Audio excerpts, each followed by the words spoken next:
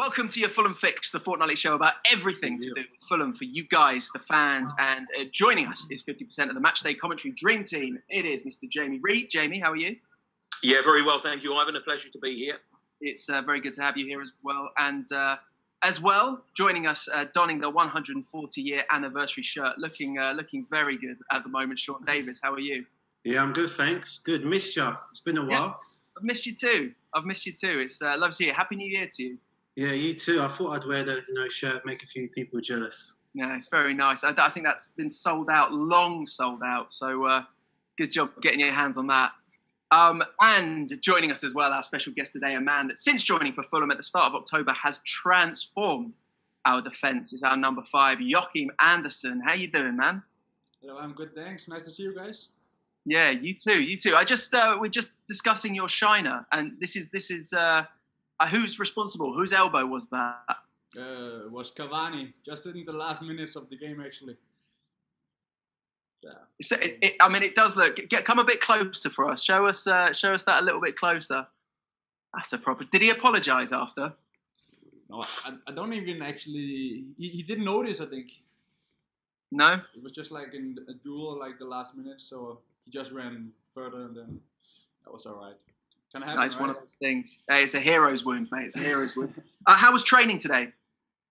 Yeah, it was nice and light. You know, a lot of the guys played yesterday, so a small group. So just light training. We have a game on Wednesday already, so yeah, it was nice and easy.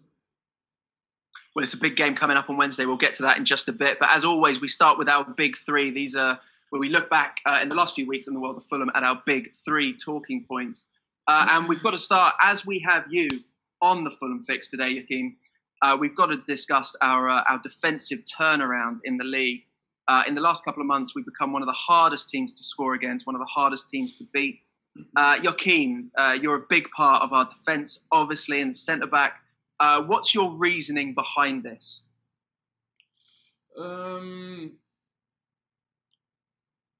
It's quite difficult to say because, to be fair, I didn't watch a lot of the games before I came.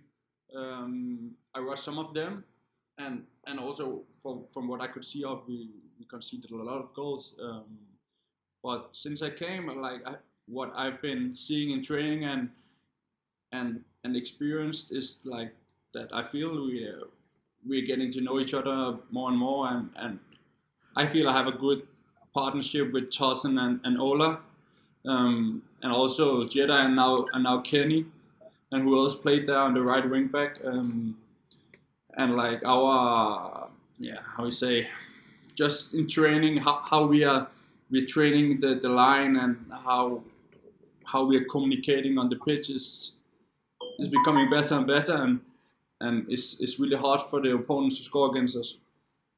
That must be a pretty good feeling. You have a really good chemistry, like you said, with basically what is ultimately a totally brand new defence. Are you surprised about how quickly you guys have gelled? To be fair, I haven't thought about that, and I'm just trying to go to every game to win it, and I'm not trying to think too much, and I feel like that our recent games we performed really well, and we deserve more than we got. Yeah, no, agreed with that. Sean, you've witnessed obviously many Fulham games from the start of the season. We've been talking about the issues that we've had in defence. Since Joachim and Tosin have joined the force, it really is an incredible turnaround, isn't it? From the start of the season, yeah, I think he's right when he says they're building relationships, and the only way to do that is training day in, day out, forming a bond, knowing what each player is going to do, all being on the same page. I do believe the midfield now, protecting the back 4, which helps, and as a team, communication is vital. If you've got the right communication and everyone's on the same page, it helps in the long run. It's been a lot better since, obviously, the new guys have come in. Absolutely. You name-checked a couple of midfielders that you think are a big part as well of protecting the defence. Harrison Reid, obviously, and Anguissa. How important are those two players then to this setup? Oh, massively. If they're not there protecting the back four, it's so easy to get the ball into the front man's feet, to get them turned. What they do well is they shut the space down well, and teams are finding it hard to play in between the lines, so they're going wide. But when they're going wide, we've got a lot of aerial threat in the middle as well to clear it away. So without that protection, it makes it with that protection, it makes it a lot easier as a defender. Yeah, agreed. Jamie as well. Now you're like myself. You mingle in the media circles a little bit.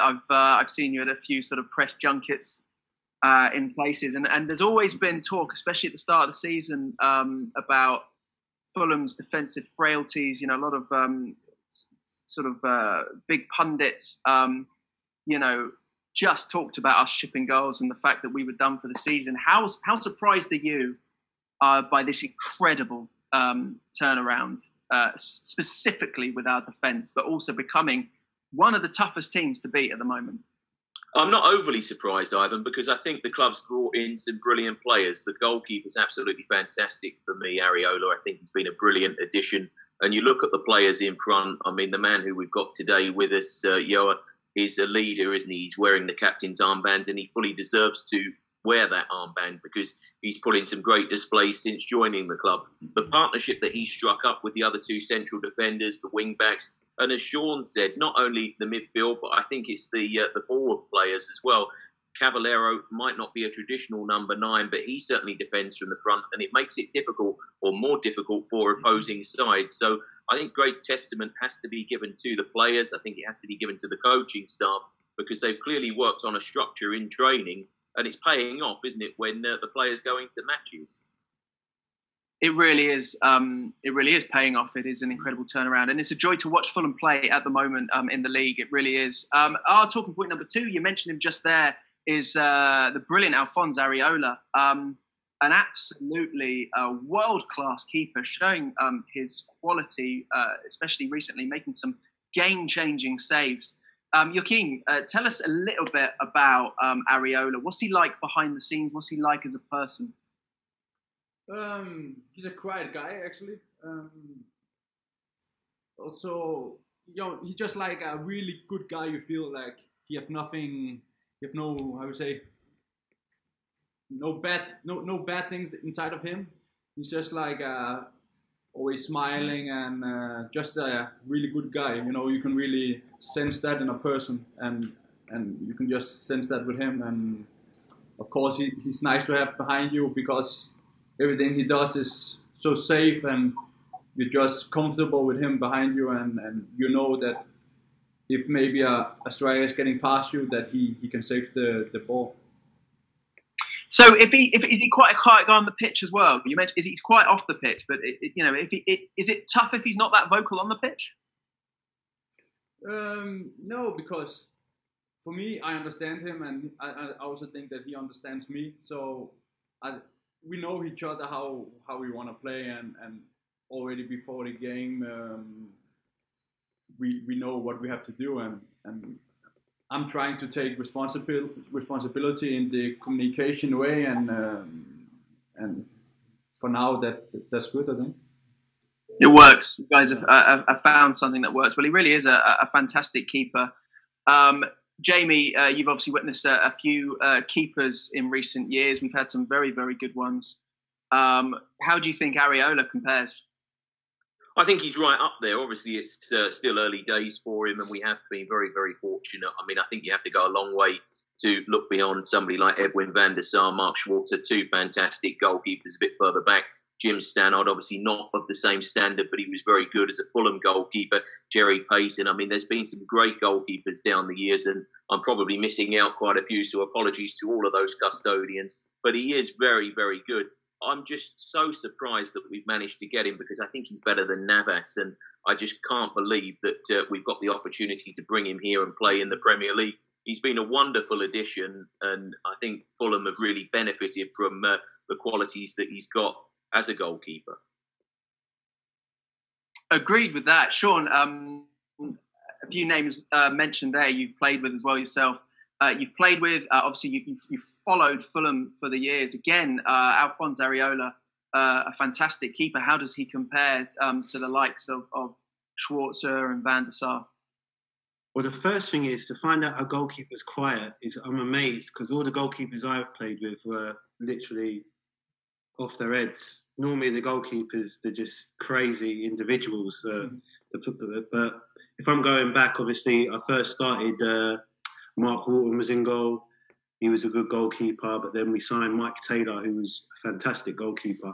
He was always, I think his strong part of his game is coming out and taking the ball out of the air, which just takes so much pressure off the defenders and obviously the holding midfielder. But you can't really go past Van der Sar as probably the top goalkeeper who's played for Fulham over the years. But he's going to give him a good run for his money. If he manages to keep the form that he's in at the moment and Fulham stay in the Premier League, then that's almost legendary status, isn't it?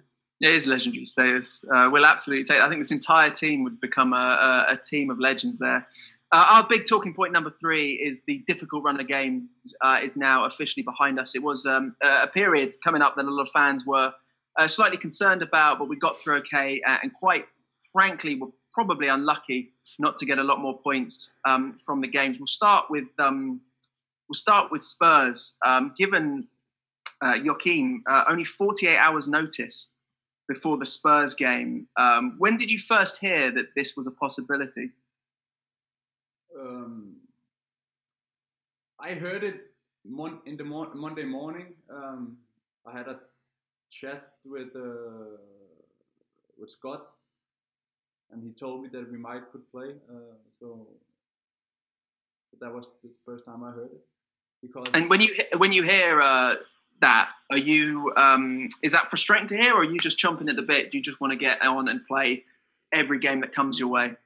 No, actually, I was happy because, like, I felt that Spurs was a good team for us, and the last time when we went to Spurs, we were a little bit upset because we really felt that we could win that game, and the game got cancelled. So I really want to beat them. So I was happy that we could play them on that Wednesday.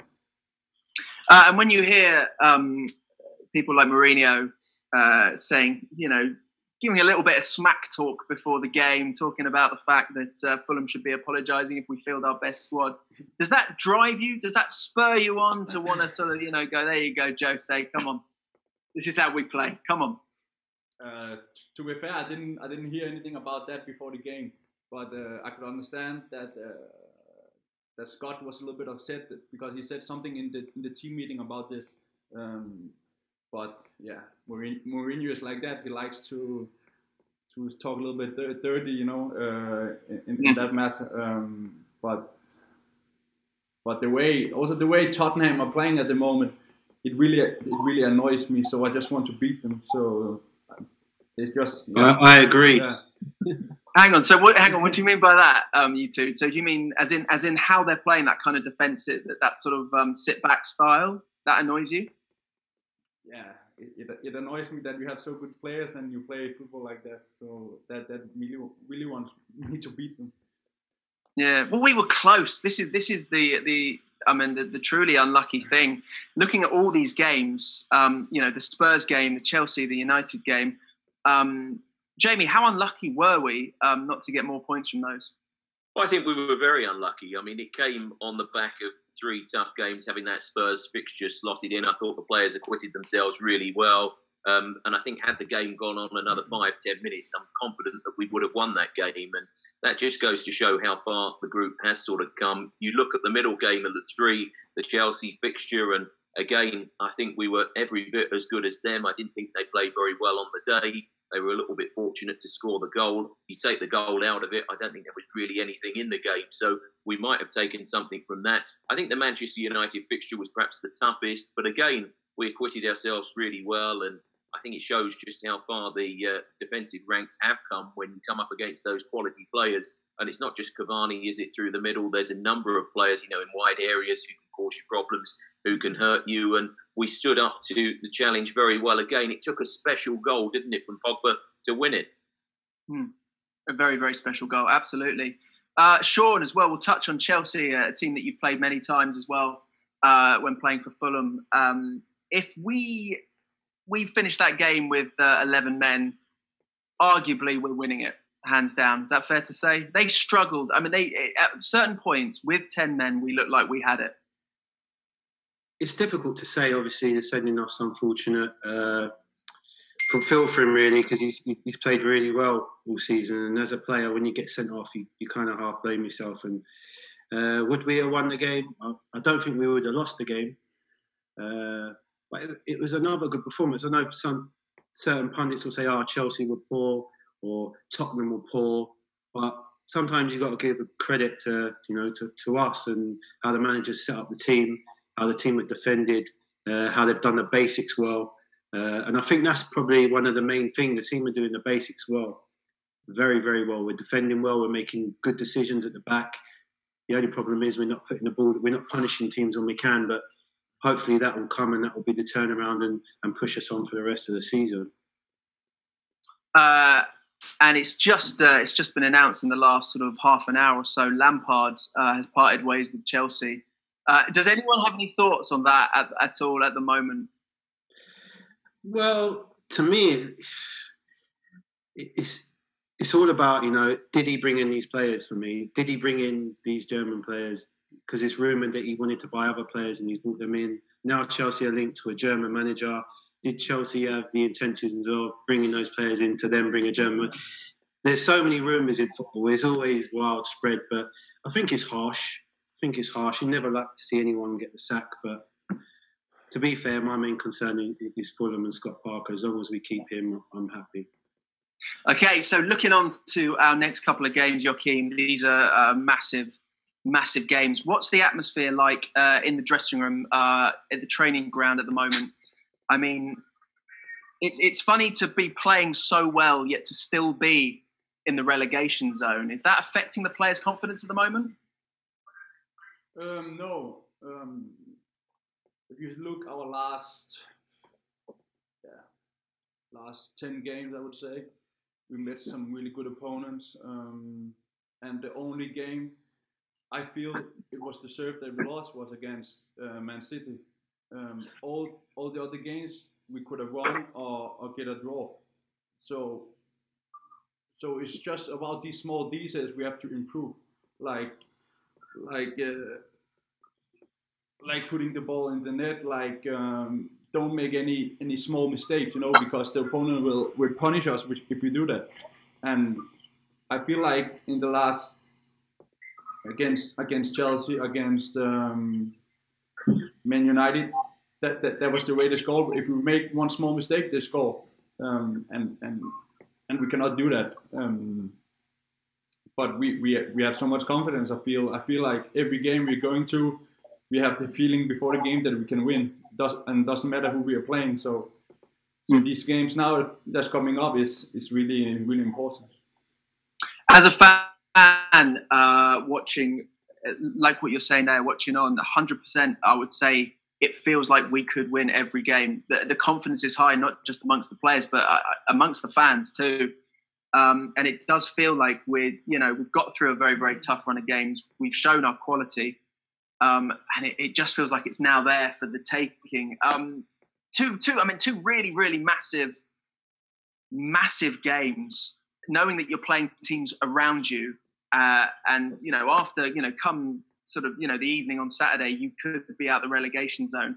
Does that add pressure to this at all, Joachim?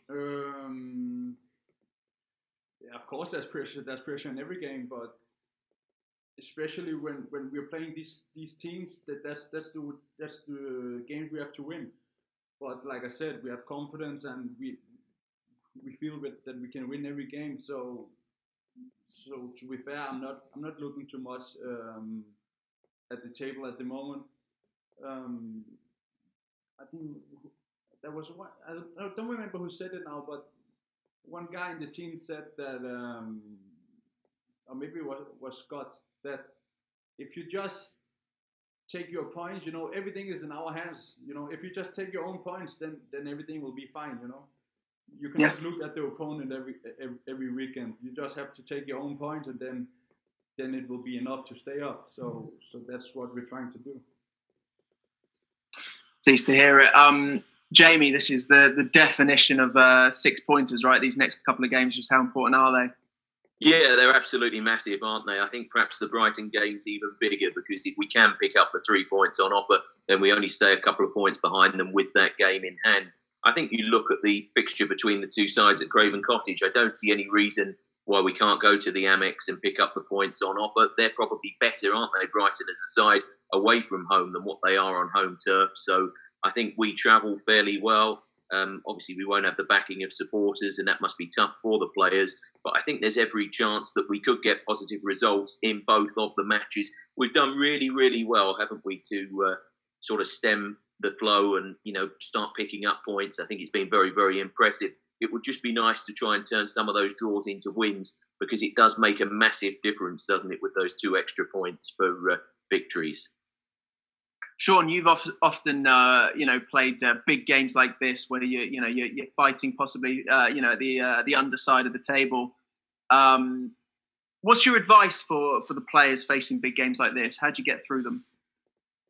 Just take each game as it comes. Like at the end of the day, you're talking about, we've got Brighton and West Brom, but whoever's first, Brighton, you concentrate on your game plan. You go to training, you do what you normally do, and then normally I was a player that if I trained well, then I kind of it makes the Saturday easier. So I think they're 2 very different games. I think Brighton's a footballing side. I think if we can play like we did against Leicester and press high up the pitch and then hit them on the break, and I think that's a game that we can win. But then the West Brom game is totally different, where it's going to be all about competing, winning the battle, winning your second balls, coping with the long ball, not giving away silly fouls. So it invites them to throw the ball in the box. So they're 2 different games, but take each game as it comes. You can't, like I said to you before, as a player, you should just concentrate on your next game. As a fan now, you look and you think, if we pick points up here and pick points up there and they win or they do. As a player, you can't do that. You just have to focus on the next game. And I'm sure Scott's got the lads doing that. Right, Joachim. We asked the fans if they had any questions for you. We've got loads and loads of questions. Would you be up for answering some for us? Yeah, let's do it. All right. So first up, Fulham FC Asia. I want to know, what are the main differences of playing as a defender in Italy, France, and now England? Do you have to change your game much? I feel like the way we are doing things here is quite similar to what I did in Italy.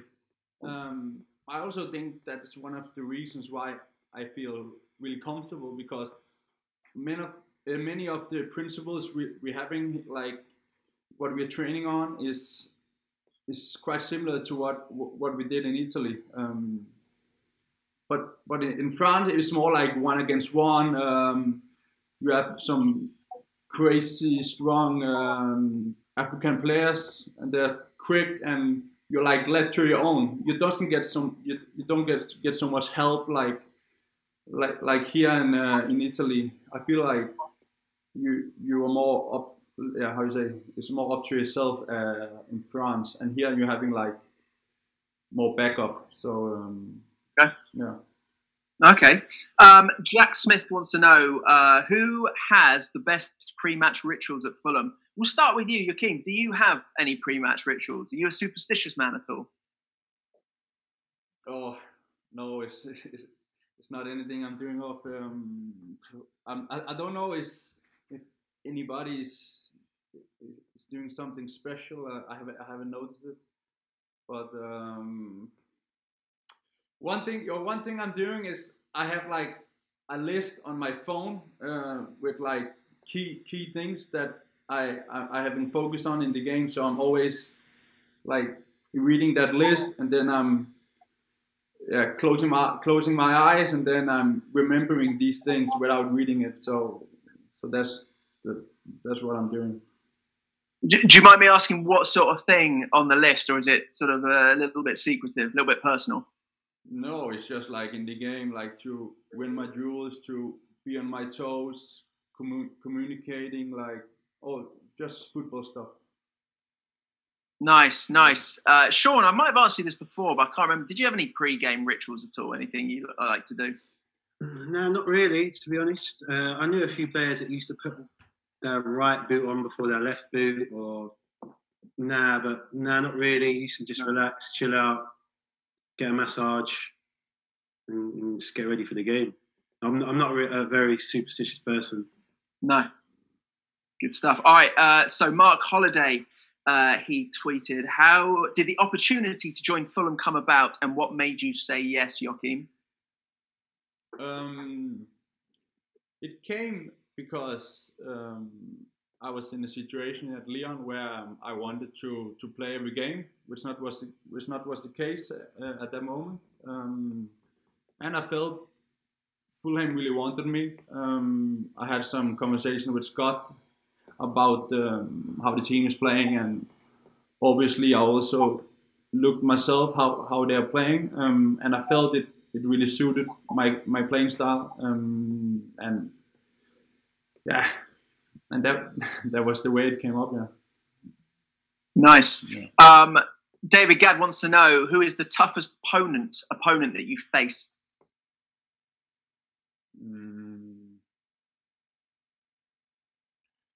I would say Neymar is quite difficult to play against because he's doing so many crazy stuff, and he can go left, right, and yeah, you don't expect. Neymar. Neymar. Yeah, some of the things you just don't expect him to do. So yeah, he's quite difficult to play against. Yeah, he looks it, and to be fair, he really does. It's hard to pin him down. Yeah. What about in the Premier League as well? Anyone that you faced this season that you thought, this has been, a tough opponent? Yeah. To be fair, yeah, I think Harry Kane was difficult. Also, Callum Wilson from Newcastle was also a good striker, I think. Yeah. So I think that was the two who catched my eye. Sean, who was the toughest opponent you ever faced? Probably the Arsenal, probably Vieira. Yeah. Vieira played in such a good Arsenal team, but it was difficult, obviously, because they had Perez and Lundberg, Bergkamp as a holding midfielder. It could be any one of them, but a centre midfielder would probably be Vieira or Scholes. Oh yeah, I can imagine Scholes was a bit of a handful as well. Right, Tom Bartlett wants to know, Joachim, what's it feel like to be given the captain's armband in your first season at Fulham? Yeah, it was a little bit of a surprise for me, and something that I didn't expect, but obviously is a big responsibility, and I'm really proud of it. And I'm just really happy that he will give me this trust, and I think it gave me also a little bit of confidence, and I feel like it's suiting me well, I feel. The follow-on question from this is probably going to be a tough one for you to answer personally, Joachim. So I'm going to throw it over to Jamie. Jamie, what is it? Do you think? What are the qualities that Joachim has that makes a good captain? I think he's a leader on and off the pitch, and I think Scott has kind of touched on this. To give somebody the captain's armband at the age of 24, you know that they've got to be a special player. And I guess the positive for Joachim, and it would be good to get his thought process on this, the fact that he's played in a number of different countries, you've sort of touched on it, and the fans have touched on it in the questions that they've put. But I would imagine you have to quickly turn from a young man into a man. I think back to what I was doing at 24, and certainly I had a much easier time of it than playing in the Premier League, playing international football, and I hadn't obviously represented clubs all over Europe. So I think he's done remarkably well as a young man, and clearly he's destined for greater things, and he's been another wonderful addition. So you can see that he's got a mature head on young shoulders for me, Ivan. Yeah, we'll take that. So I tell you what, we've loads and loads of messages like this. So I've just picked one of them, but probably about sort of 10, 15 questions, all from different people saying, how much do you love Fulham? Can you see yourself playing for us next season? No, I'm really happy here, and for me, how long I've been here now, 4 months I think, has been really amazing, and it was everything what I was looking for, and I'm really trying to do everything to play my best football, to make Fulham play the best possible football, and I'm really hoping that we will be able to stay up, and I feel that we are on a really good path to do that. So of course you can never say never in football, but right now I'm really not thinking about next season. I'm just thinking about the next game, and to be able to help the team. That speaks to the captain. Love it. Very good. Like I said, tons of messages. That one particularly was from Will Oakley. There were loads, mate, asking if you'd sign permanently. We'll whiz through that. You've given a very good answer. Alex, I think it's Alex. It's a weird mix of letters there. But he said, who's the scariest person on the training ground to play against? So, yeah, in your opinion. Of course, Mitrović is always a little bit scary. He looks scary. He's a strong guy. And maybe also Denis Odoi is throwing some crazy tackles at training sometimes. So does he really? So you have to stay away from him in training. Wow. Yeah, you be careful of that. You don't want to get injured in training from Odoi. That would be disastrous. So we're saying Odoi and Mitrović. I like it. Mark Walker wants to know, what's your favourite thing to do in London since arriving? Obviously, this is pre-lockdown. Do you know London well? No, I haven't actually visited that much before coming here now. But yeah, it hasn't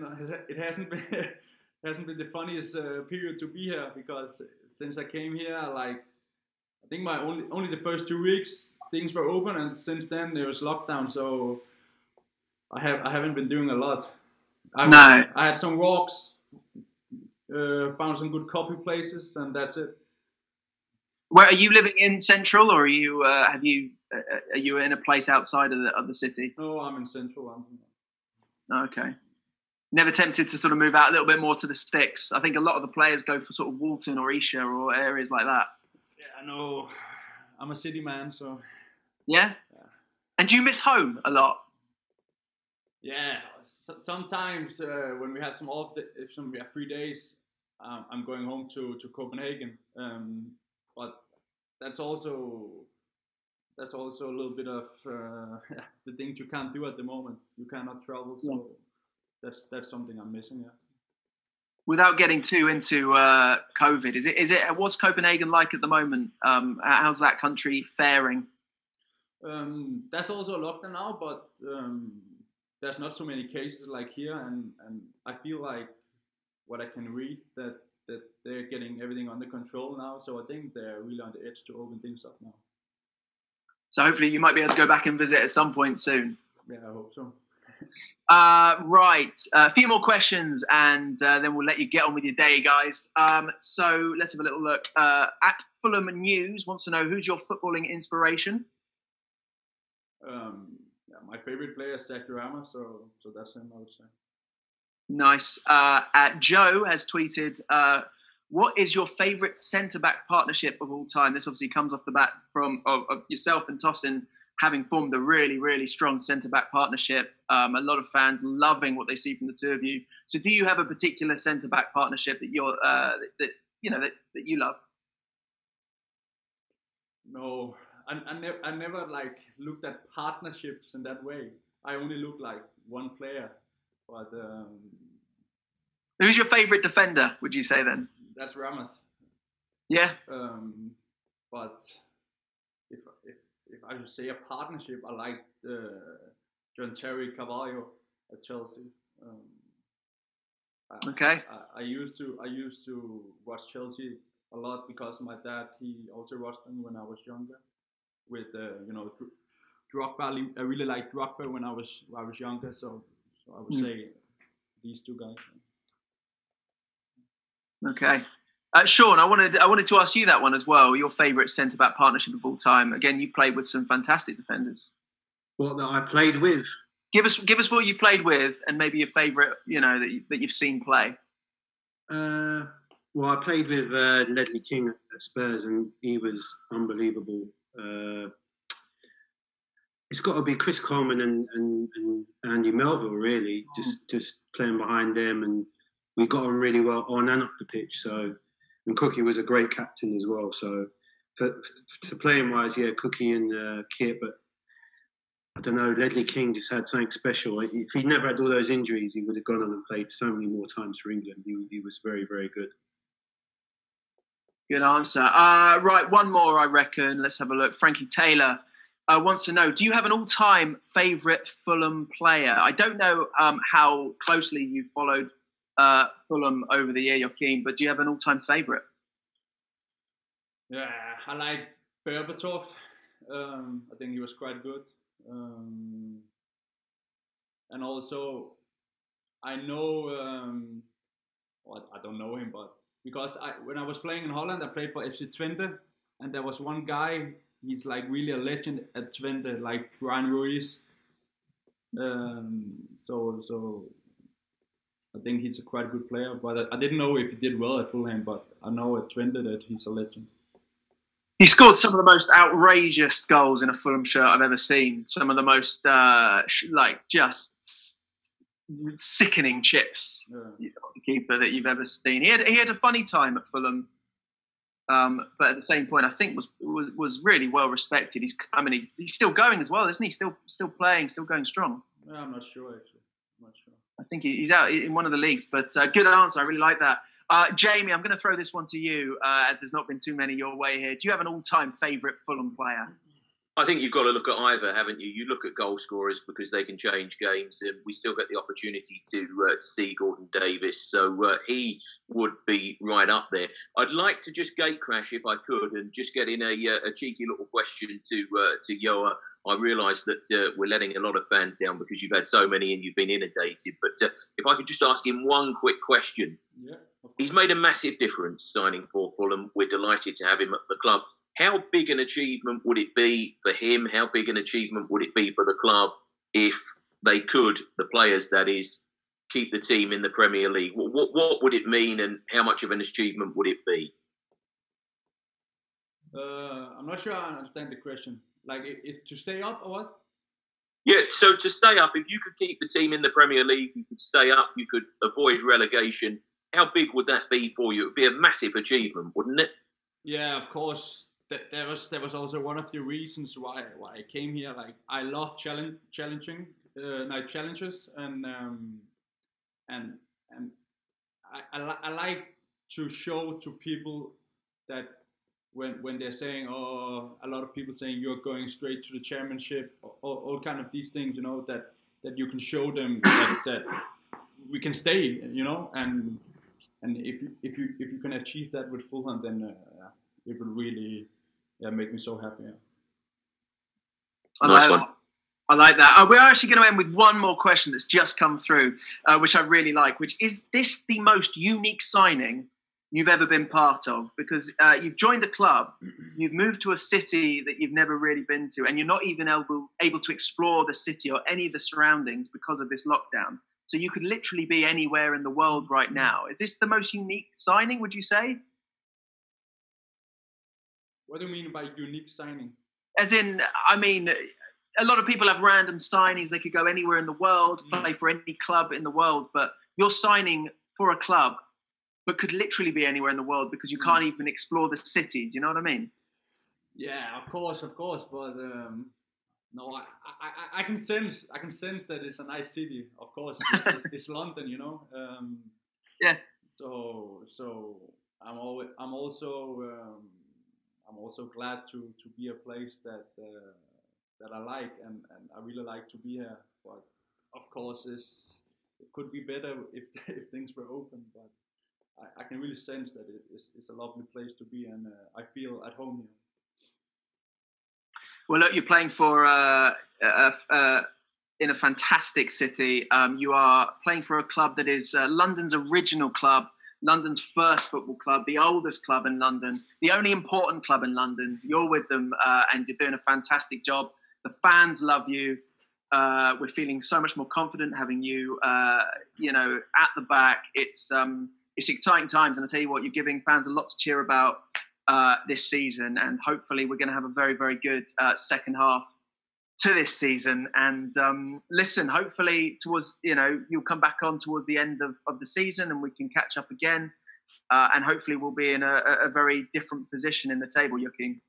Yeah, I really appreciate all the nice words, and I'm sure that we will have a nice talk at the end of the season. Fingers crossed we will. Right, that's it for your Monday night Fulham Fix. Thanks to our guest, Jamie Reid. Thank you very much, Jamie. Cheers, Ivan. And thank you very much, Sean Davis, and of course, Joachim Andersen, our number 5. Thank you very much. And we'll be back in a couple of weeks. All the best. See you then.